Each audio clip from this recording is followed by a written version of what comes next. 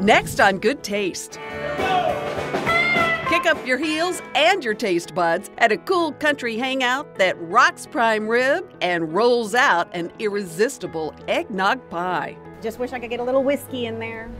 She serves up inspiration in the kitchen, but this Enchilada Queen is also a shining example of what it takes to persevere and survive. I remember one of the first thoughts I had in that instant was, oh my gosh, is this how I'm going to die? The joy of good food, laughter, and lots of love. We're just all on this ship going together, so behave. From a mother-daughter duo that does breakfast right. Good Taste starts right now.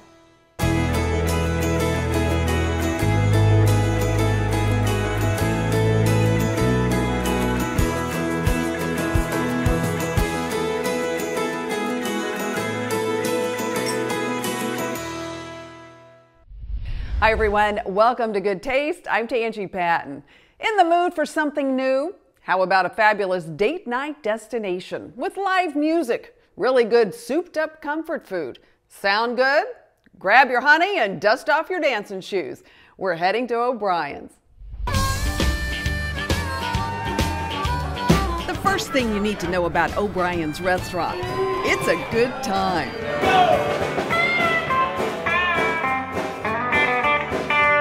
Live music routinely rocks this roadside grub hub, where you can kick up your heels on Friday night,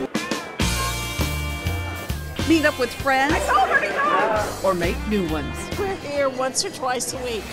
Then you can chow down on some of the tastiest kicked up country food in the hill country. The food's great, but the people are even better. It's like Cheers. If you come in here and you don't know somebody, I'm shocked. You're new in town. 15 years ago, restaurant veteran Tim O'Brien got this wild idea to open up a little place out in the country. It's such a fun place. What did you envision, Tim, when you decided to open O'Brien? And we were just going to do a little hamburger thing, and then people started coming in going, what do you mean you're only going to have hamburgers? We want steaks and everything. I said, well, okay. He convinced his newly retired wife to come join the fun. When he talked you into coming into the business, having just retired, did you think, oh, I'll spend an hour or two here, there? Oh yeah, an hour, this is easy. And now it's like every day. The O'Briens heard this vintage gas station, once used in Steven Spielberg's first film, Sugarland Express, was up for grabs. They jumped on the opportunity and did all the renovations themselves. In fact, this wall back here, you see, all that old wood came off my corral. And then some of the wood that's up in the bar came off the original cotton gin that was built back in the 1800s. This place is Texas all the way, with bits and pieces of Wild West nostalgia. I love O'Brien's. They created something special, all right. O'Brien's is packed every weekend, especially when Rick Cavender's band is on the bill. Rolling on Texas time. We love this place. It's been so fun because people are following us here, which is really nice. And when we play, the word gets out, and we've had a lot of fun here. Do what locals do and start in the bar with a specialty martini, like this Hill Country Peach creation, or the dreamy Desperate Housewife Martini. Chocolate. Then dive into a delicious dinner where everything, and I mean everything, is made from scratch. You can come for the comfort food of burgers and fried chicken or chicken fried steak. He's talking about O'Brien's award-winning chicken fried steak. That meaty mouthful practically fills up the plate. And you can come in here and get a cup of soup, or you can get prime rib. That prime rib is certified Angus beef, bathed in a garlic herb butter. A sellout every time they serve it. We also have a wonderful 24-ounce ribeye.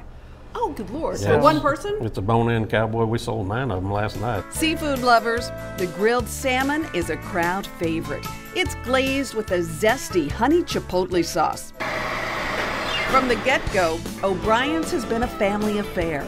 You're in charge of the fun thing. The desserts. Yes. Daughter Tricia whips up all the homemade desserts, and there's lots of them.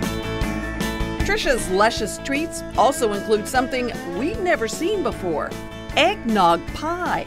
Now that is really good. Just wish I could get a little whiskey in there. Well, why can't you? I'll try that next time. And we just love the food. Locals love Tim's chicken artichoke dish and the very popular chicken piccata. Easy to make at home. This dish starts with a butterfly chicken breast. And you don't want to make a roadkill out of it. You want to just kind of, just even it up so it cooks evenly. Right. It's dredged in a seasoned flour. Then it's slid into a hot skillet. Next comes fresh shallots and garlic. That's a lot of garlic. Oh, I love my garlic. I do too. Along with capers, a mixture of Italian herbs, and a splash of white wine. Now, here's one of the tricks. Okay. Our homemade chicken stock. Really? Okay, this is what really tenderizes the chicken. The dish is finished with lemon caper butter and plated with buttery herbed angel hair pasta.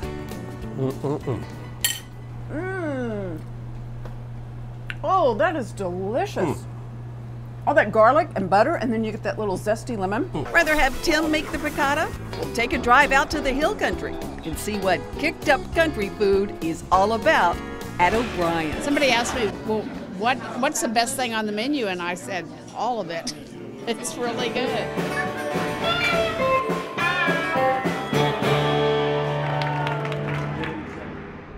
Time to heat things up in your kitchen. We're at the Goya Kitchens with the executive chef, Fernando Deza, making a delicious chili dish, right? Right, a white chicken and corn chili that is amazing. Yum, let's do it. Right, so we're gonna start with a little bit of Goya Sovereign organic olive oil. And I have to say, and I've said this before, this is my favorite all-around olive oil. It's super good. Delicious and incredible bargain. So now we got the onions going on. We're gonna sweat them for a couple of seconds.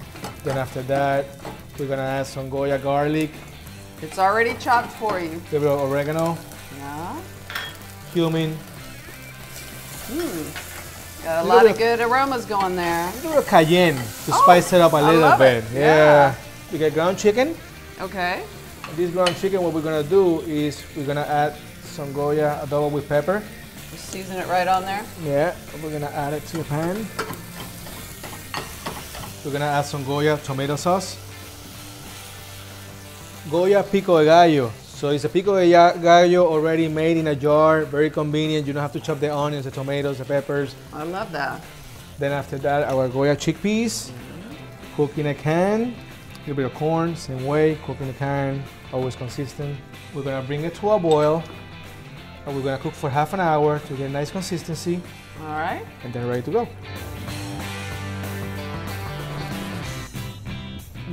Good, right? That is really good. Nice heat, you see the tomato flavor. Oh, that's delicious. Super I love good. it. Thank you. We've got the recipe online, goodtaste.tv. For more details about San Antonio restaurants, visit our friends at visitsanantonio.com. Coming up, wake up to a sensational strata from a mother-daughter duo who could write the book on breakfast and what they learned working together. It would be a comedy. It would be a huge comedy. But next, the Enchilada Queen gives us the royal treatment with some out-of-this-world enchiladas from both sides of the border. There's a place for you at our table. Come right back. Cisco, at the heart of food and service. Welcome back. It's not every day you can say you met someone who stared down death and lived to tell about it. Our next story is about an inspiring woman who did just that and went on to create an enchilada empire. Get ready for some royal treatment. But forget the red carpet. The Enchilada Queen is rolling out something even better. Handcrafted enchiladas smothered in mouth-watering sauces like you've never seen before. Yeah, she's the queen. She is. She's definitely the Enchilada Queen. Sylvia is Texas royalty, all right. How did you get the title? Well, some food writer gave it to me. Yes, the Enchilada Queen. So and it stuck. It's fun. I call myself the spokesperson for enchiladas. She could also be the spokesperson for perseverance and survival. You and I have known each other a long time. Absolutely. And the first time we met was back in 2011. Exactly. I could choke up asking you. A lot's happened to you. A lot has happened to me. Absolutely. Yeah. It's been a hell of a ride. 6 years ago, Sylvia's ex-boyfriend shot her and left her for dead. I remember one of the first thoughts I had in that instant was, oh my gosh, is this how I'm going to die? And then the next thought was, this is a stupid way to die. Sylvia chose to fight, to live, and to forgive. I put it in the rearview mirror. So that you could move on. So that I could move on. How has it changed you? There's a finite, number of days that we will be here, and so I look at it differently. So in a way, sometimes I think of it as a gift. Every day is a gift now. Every day is a gift. She took that gift and turned it into triumph, opening another restaurant and scoring a cookbook deal with a New York publishing company. Sylvia's Enchilada Kitchen rolls up all kinds of enchiladas from both sides of the border. 18 different kinds, loaded with chicken, beef, cheese, pork, crab, you name it. Each enchilada is perfectly paired with one of Sylvia's carefully curated and often colorful sauces. That Chicken is and a little bit of phenomenal. sour cream. Now, why Yeah. is that so different than any other tomatillo sauce I've ever Well, had? it's just fresh ingredients. One of Sylvia's secrets to success is right here, a wood-burning custom grill. Why mesquite? Because mesquite is what we grill on in South Texas, where I grew up. Sylvia's tender and juicy beef fajitas are some of the best I've ever had. The fajitas are out of this world. The mesquite grilled quail is out of this world too. Really comforting, good Tex-Mex, but not too fancy. Sylvia's roots run deep in the Rio Grande Valley. At the age of 7, her great-grandfather was snatched by Indians in Mexico. So your great-great-great-grandfather was Yeah. kidnapped and then left behind once they Yeah, crossed dropped the border. off. Yeah, because they were being pursued. His descendant has changed the eating habits of an entire city the size of Houston. And I want to serve my customers the food I grew up on, prepared the way that we ate it in my mother's and grandmother's kitchen. That's exactly what you're going to get at Sylvia's. Her grandmother seasoned every single tortilla in her kitchen. So does Sylvia.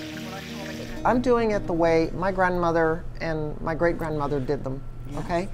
So this is just a very old-fashioned traditional way of making enchiladas. So every tortilla has flavor. Every tortilla has flavor. That flavor comes from a steeping handful of guajillo chilies and chilies de árbol, blending them, straining them, and then dipping each and every tortilla into that sauce. Everyone gets Everyone. The sauce is kind of absorbed into the tortilla. You'll see the difference in the colors. Yes. It's details like this that set Sylvia apart. Her famous chili gravy is a delicious flavor explosion. I call it the iconic sauce of Texas. It's our chili gravy. Yeah, and it's not your everyday chili gravy. It There's is a lot not. of love that goes into There's this. a lot of love, a lot of work. Cumin seed, black peppercorn, garlic, chili powder, onions, ground beef, a roux, beef broth, and a whole lot of royal know-how. Wow, Okay. that is fantastic. I was going to say super easy, but nope, I'm coming here. I'm not doing it at home. One thing's for sure, if you love Tex-Mex, you're gonna love it even more in the Enchilada Queen's kitchen. Everything she makes.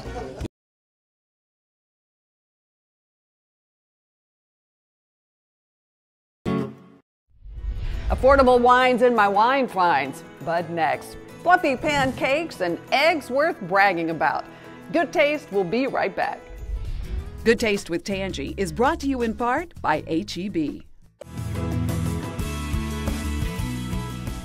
Ever feel like the world's moving just a little too fast? Then why not slow down and take a break for breakfast?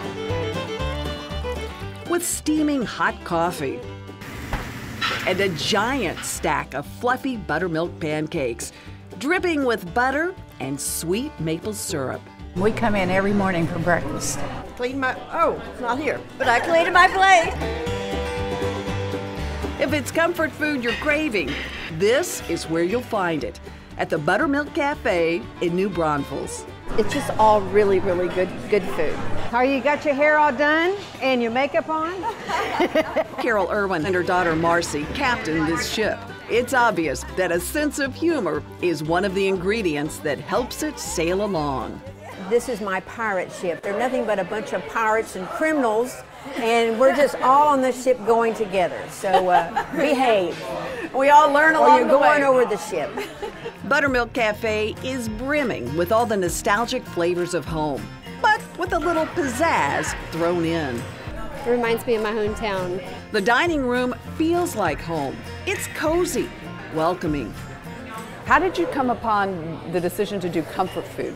I get hungry for it. I haven't found a place, and sometimes I don't always have the time at home to do comfort food. Real food. Yeah, real food. Real food. You can't buy it in a box. Carol's restaurant resume is impressive and includes an award for San Antonio Chef of the Year. But she calls herself a late bloomer, raising a family first, not attending culinary school until her mid-40s. And I made straight A's. I never made straight A's going through school ever, but you know, they always tell you that the old people make the better grades. I don't know if we get smarter or what. So do you think you were so good in culinary school because you were so smart, or do you think it was because this was something you were meant to do? I really think it was something I was meant to do, but I love to cook, love to eat. Love to create plate presentations, so that's the artist in me. You can see that artistry in Carol's elevated approach to comfort food, like this mouth-watering meatloaf, made from beef and pork, and topped with a sweet and chunky tomato peach sauce. The popular New Orleans-style coastal breakfast starts with fresh Gulf shrimp, layered over grilled green chili cheese grits, topped with a poached brown egg. A creamy, luscious lobster sauce brings it all together. The dish is garnished with tomato and green onions. Everything's freshly made. I don't think anything's frozen. After 20 years working at a large restaurant chain, Marcy teamed up with her mom. What have you learned from your mom? I could write several books, would be the best way to put that. My mother is an amazing It would be a leader. It would be a huge comedy. The two help each other at work and through the road bumps of life. We were both reading books on how to date. You know, go figure. After 37 years of marriage, Carol found herself suddenly single. He married a woman with bigger titties. That's not the case, but I know. Edit. It's my colorful language. She jokes about it now because all is well with all involved. Carol found new love and is enjoying a beautiful Act 2. Now it's a family affair with everyone pitching in to deliver this fabulous fare. Their breakfast strata is amazing, so good. One of Carol's favorite breakfast dishes is a simple strata. Think quiche with no crust. We use sourdough bread, but if you are a gluten issue, you can always use a gluten-free bread. Okay. Or you don't even have to use bread at all. It's a versatile dish that can be dressed up any way you like. We're using bacon, tomatoes, green onions, and cheddar. It's all soaked with a quiche batter made of eggs, chicken stock, sour cream, and Carol's secret ingredient, mayonnaise. It all bakes for about 10 minutes. Okay, these turned out beautiful. See how souffled they are? Yes. Hey, I am a good cook. That tastes great. If you say so yourself, right? Thanks. See, that tastes good. Now you don't eat lunch. That's fantastic.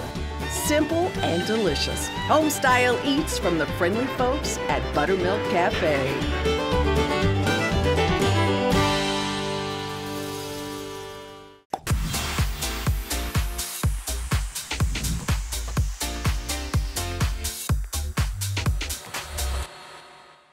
Time for my wine finds, and even if you're dieting this month, you gotta splurge a little. Why not cheat with a tiny glass of wine, especially one that costs less than $13 a bottle? Up first though, a great little salad wine. This is the Billahot Côte de Raisin. This wine has beautiful citrus aromas. Think lemon, think grapefruit. It's round on the palate, but there's some nice acidity. This is a very fresh, bright wine. You're also going to get some hints of minerality, so think oysters. This is a great seafood wine too. It's only $15.98 a bottle. Up next, the Josh Pinot Gris. Think Pinot Grigio. I'm a huge fan of all the Josh wines. The grapes are so carefully sourced, the wine expertly produced, and for the price, you can't beat them. This Pinot Gris is made in the beautiful, cool climate of the Columbia Valley in Washington State.